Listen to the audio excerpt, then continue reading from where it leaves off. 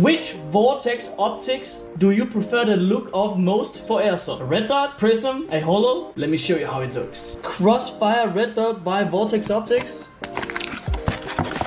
Let's see how it looks.